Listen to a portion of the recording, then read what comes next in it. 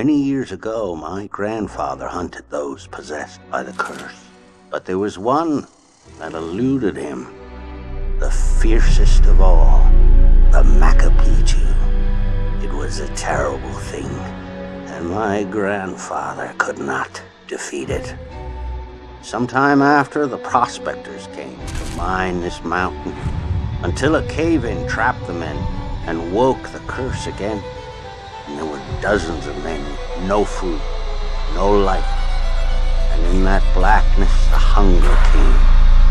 They were consumed by their abominable cravings and driven mad.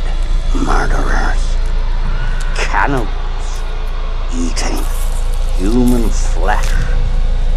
And if you kill this monstrous thing, the spirit is released and swirls the mountain like an evil wind waiting to possess again.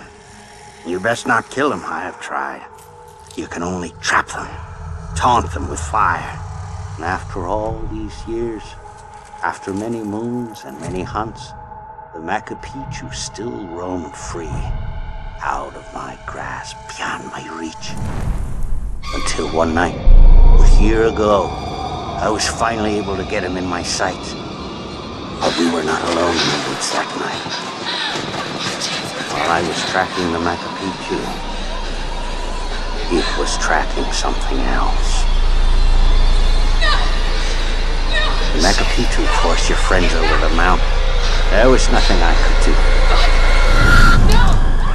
I couldn't save your friends, but I could avenge them. I hunted the Wendigo down and I doused it with fire. The Macapichu was dead.